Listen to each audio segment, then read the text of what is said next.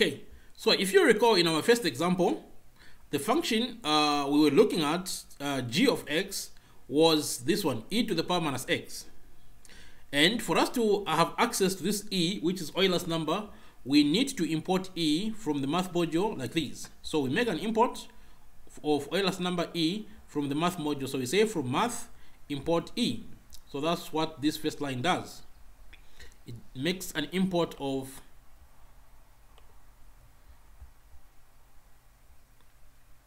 this.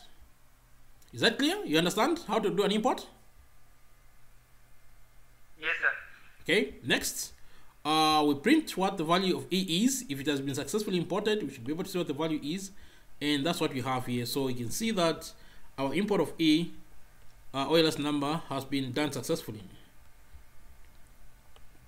Next, we want to create this function, a lambda for this particular function. G of x is equals to e to the power minus x. So in that case, you're going to say g, which is a function which we have to use in this fixed point iteration, is going to be equal then equals to, we say lambda, then the variable which we are using in this case is just x, and the function the expression for the function is e to the power minus x, which is this bit here, and when we run that, that's what we get. So this is a function which we need if we're going to do fixed point iteration.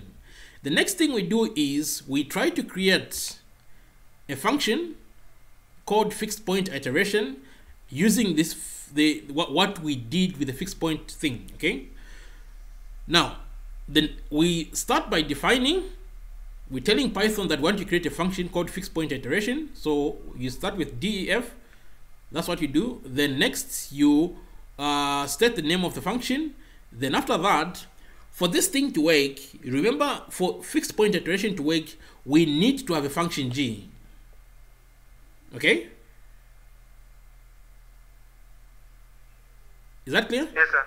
Then after having a function g, we also need to have a starting point where we are starting from.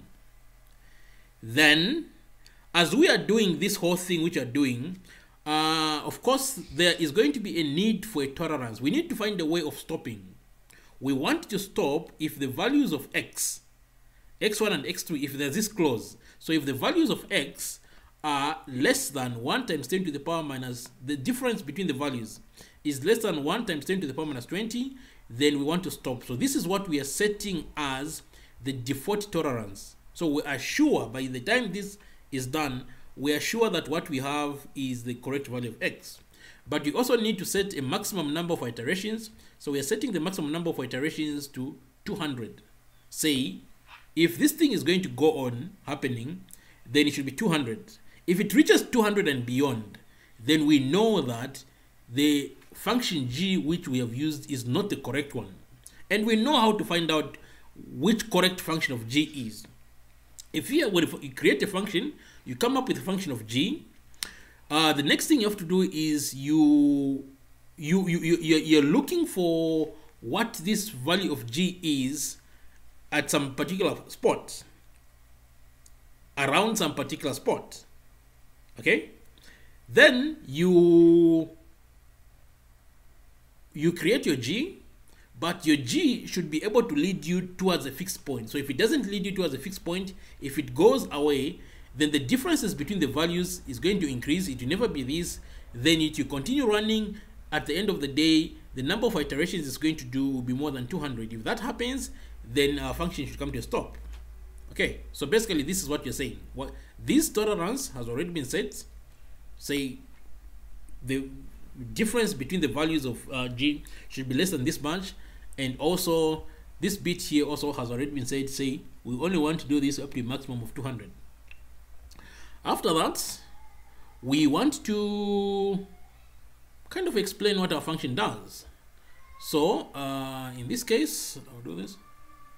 Okay, so this is what you have here. This is an explanation. All this which you have here, which you have put in these triple quotes, this is what is called the documentation string. So this is an explanation of what your function does. So what does it do? Approximate the solution of the equation x is equal to g of x, starting with initial guess x naught. Input parameters g, the iteration function input as a function, x naught, the initial guess value for the fixed point, then the tolerance, max iter, the maximum number of iterations, which is what we have here. So this is the iteration function, your initial guess value, this is the tolerance, and that's the maximum number of iterations. So we explain what these things are. So basically, if you're going to write a function, that's the way you're supposed to do it. What are we supposed to, what will be the output of our particular function? In this case, we are supposed to get, our output is going to be x new, the approximate value of the fixed point, then k, the number of iterations which it has run, then error, the error in the approximation. So what we do, after we do this, the next thing we do is we get this value here. Okay, remember what we are doing. We get a value of x, we put it in x, then we get something out. Are we clear? We get this value of x naught, we put it in this function g of x, we get another value of x out. Are we clear? That's what you're doing. The value of x we get out, we put it back in, then it gives us another value of x. So what we are doing here is the following. Our x naught, we store it as x odd. Okay? After we get our x naught, your initial guess value, we store this initial guess value as x odd. Then, since we have to repeat this a certain number of times, we want to repeat this up to a maximum of 200 max iter. If you're going to repeat something up to a known number of times, if you're going to do a repetition of something for a certain known number of times, you're going to say, oh, I'll do this up to a maximum of 200 times. If that's what you're going to do, then that is an opportunity for you to use a for loop in this case. Okay, so you're saying for k in range max iter, so up to maximum. I think you can even put starting from 1, the first iteration, you can do this 1 to max iter up to 200. So you want 1 all the way up to 200 or less than that, because I think 200 will not be there. Start from 0. Or let's do this here. Yeah, sorry, 1 up to whatever it is. Is this clear? So this is how this is going to produce a list from 1 up to 1 something, 199, but 199 is not going to be 200. So I think we need to change something up here. Just a minute. I need to change. If I want 200 and I'm using it in a range function, I will need to make it 201 so that it can actually go up to 200. Okay. Are we clear? Yes, sir. So our x naught, our guess value, that's what you have stored as x odd. In our function g, that's where we put our x odd. When we put our x odd, we're going to get a new value of x. That's what's called x new. Okay, or we can say odd x. If you say odd x, which one is better, odd x or x odd? It's okay if x odd. New x. Okay, let's say odd x. The new x, like this. Then here, odd x like that. So we put in odd x in this particular function g, then we're going to get ourselves new x. Then we work out the difference between the new x and the new odd, and this difference is going to be either positive or negative. Are we clear? Yes, sir.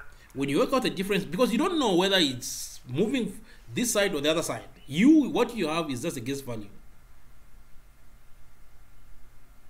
Okay, so if your new x is larger than your odd x, when you work out this difference, a new x minus x odd, you're going to get a positive error. If your new x is less than the odd x, you're going to get a negative error, right? So what we want ourselves is an error which is not positive. So we give this difference to this function called absolute value. So the absolute value of any of a negative number is a positive number. So we give this difference, when we work out this difference, we give it to this particular function called ABS, absolute value. I hope you remember this particular function from the math module.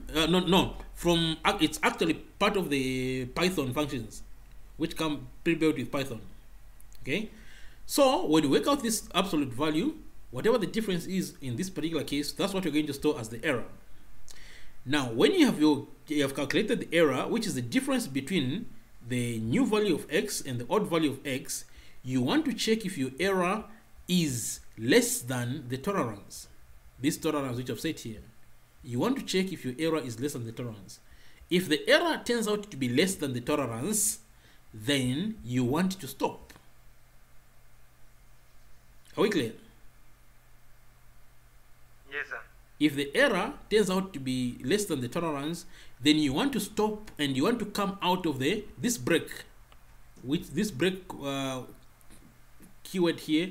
This is what's going to make you come out of the for loop. So you use it inside the for loop so that you can immediately come out of a loop. You use it inside the loop so that you come out of a loop if a particular condition is met. So in this case, if our error is smaller than the tolerance, then we want to stop whatever we are doing and we want to come out. Is that clear? Yes, sir. So we only come out if our error is less than the tolerance. Otherwise, if the error is larger than the tolerance, we will not come out. So the only thing we're going to do is we're going to make our new x become the odd x. We'll make a change here. New x is now going to become odd x. Is that clear? Yes, sir. Then after new x becomes odd x, that's okay. We will also check if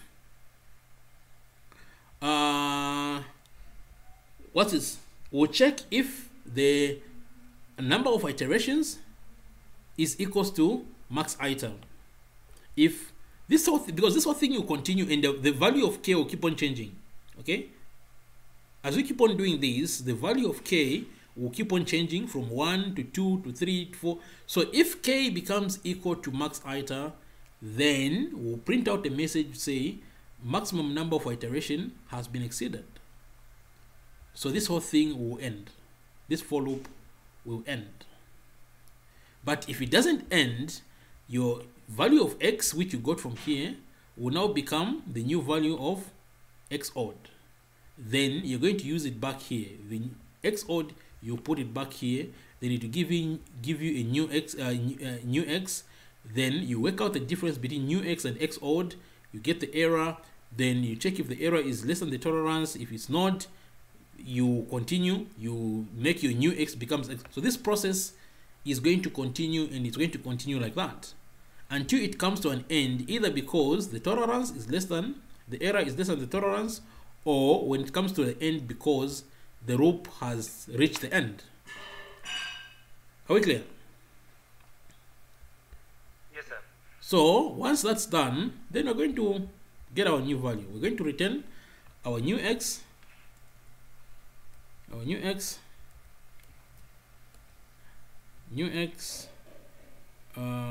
the number of iterations, and the error.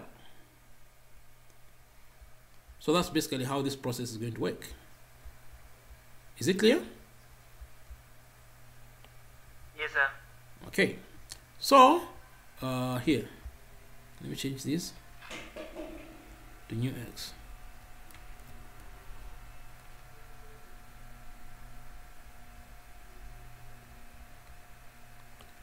So we run this.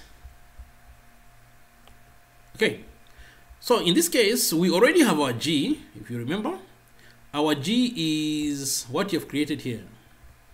This is our function g, e to the power minus x, like that. If we start with our x naught, a guess value of x, which is equal to 0.5, here. So fixed point iteration G X naught 0.5. When you do this is what we get.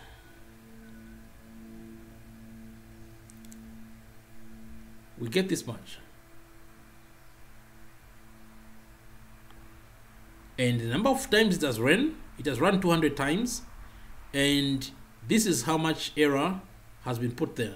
So we can try to increase the number of iterations.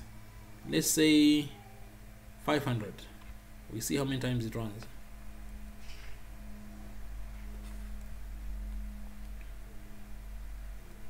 Even 1,000.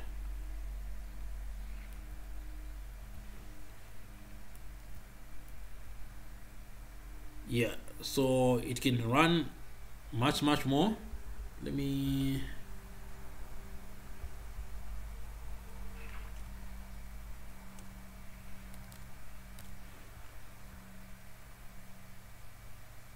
so it's coming to an end because the number of iterations is being met.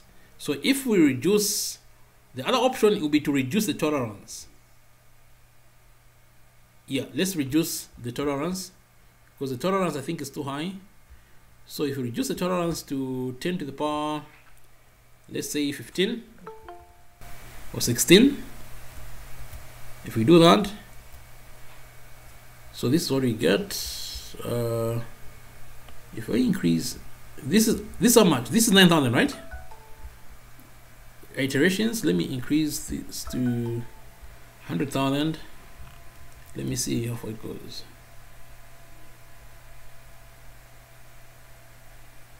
Okay. So it's stopping because of the iterations. I think let's reduce this bit. Okay, if we reduce the tolerance, then it runs only this many times. In this case, it runs only 38 times, and this is how much the error is. So I think it was running too much because of the tolerance which we said. If you put the tolerance at 15, what do we get? Yeah. So here we are.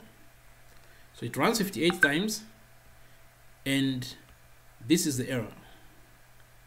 So it's not stopping because of it's stopping because the tolerance we have set has been met. If you look at what we have at the what did we have as a value in the notes? This should match it.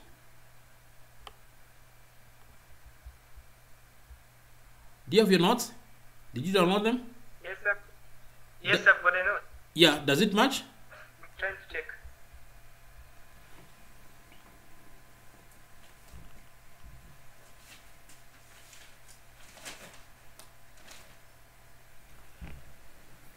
Are you getting a match?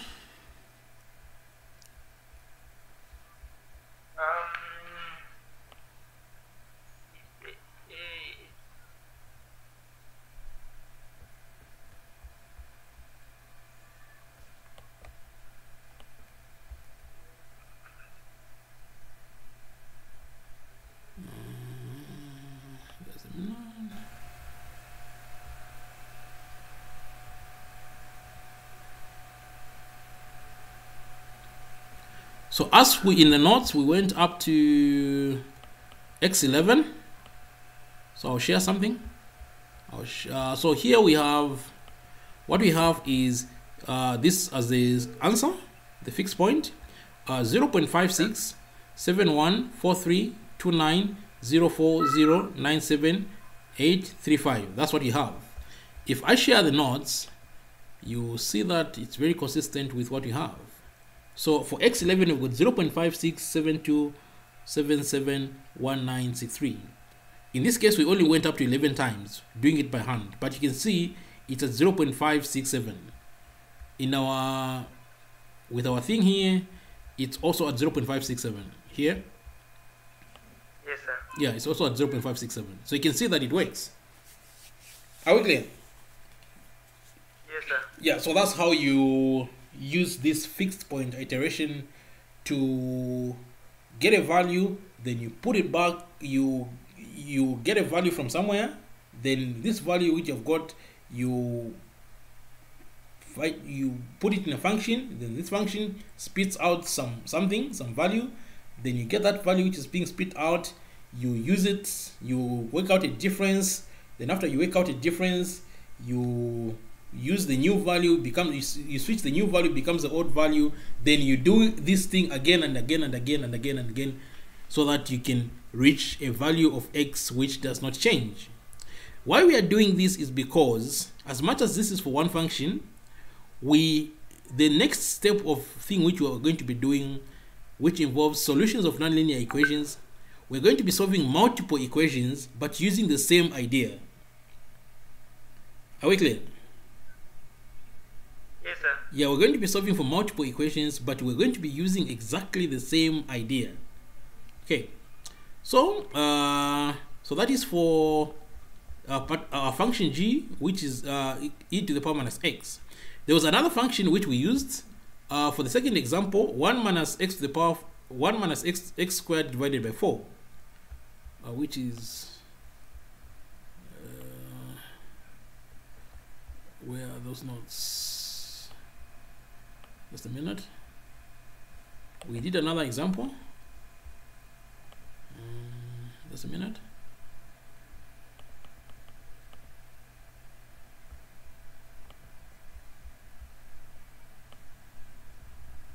This one, gx is equals to 1 minus x squared divided by 4 in the interval 0, 1. So of course we had to find out if this particular function in this particular interval is going to converge. So we worked out a derivative here of this particular function, which we found out to be what's this, minus x to the power 2. So there's in the error here, minus x to the power 2. Then we chose a value between 0 and 1. We put it in this particular thing. Then we found a value which is less than 1. Then we got the absolute value of this particular thing, so which is basically less than 1. So that's how we got convinced that, okay, this particular function g of x is going to give us a fixed point in this particular interval 0, 1. Then after that, we proceeded to start working out the fixed point with this expression, xk plus 1 is equals to 1 minus xk squared divided by 4. Then we started with x naught equals to 0.5. When we did that, we ended up somewhere at x10. This is when we're doing it by hand. We ended up at x10 equals to 0.82838, like this thing here. Okay, so the same business which you have there, that's what you're going to do in this particular case with this function here. So we're going to create a lambda function for the same. Then we're going to use our fixed point iteration function, which we have just come up with here. So here, lambda g of x is equals to 1 minus x squared divided by 4. So we create our lambda g, in this case g is equals to lambda x 1 minus x squared divided by 4. So this is our function.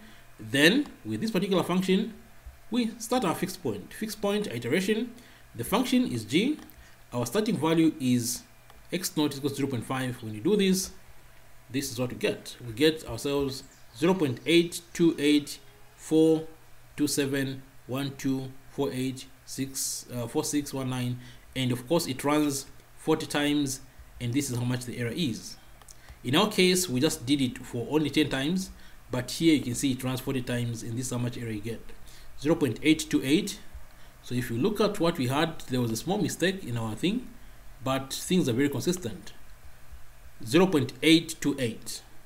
The first 3 digits are spot on, with us doing it only up to 3 decimal places. Is that clear? With what we have? Yes, sir. And this here. Yes, sir. Yeah. So basically that's how you use this whole idea of fixed point iteration to find a fixed value. This whole idea is going to be extended, because the next thing we're going to be we'll try to do is we'll try to solve systems of linear equation using fixed point iteration. But when you extend the idea to these systems of linear equation, there's something what is called, it's called a Jacobi method, and also there's something called Gaussian Seidel iteration, but basically we are going to in principle it's the same thing which we have just done here. Are we clear? Yes, sir. Okay, so basically that's what I wanted us to talk about. Create a Python program, which is what we have done here. The notes will be the PDF of this particular notebook will be uploaded to the Moodle. I'll also share the PDF on the WhatsApp group for those people who are not able to attend. So basically that's the idea there.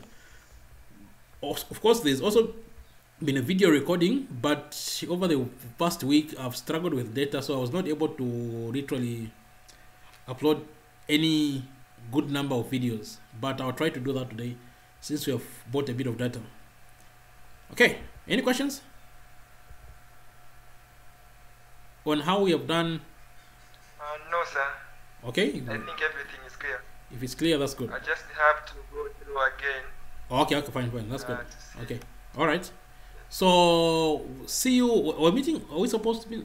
I don't know if you're going to meet tomorrow, but because I'm supposed to. Anyway, I'll see. Since people are also still celebrating, so maybe today they are celebrating. Tomorrow things maybe will start to come back a bit, but we'll see. Okay. So see you. Okay, sir. Yeah, just.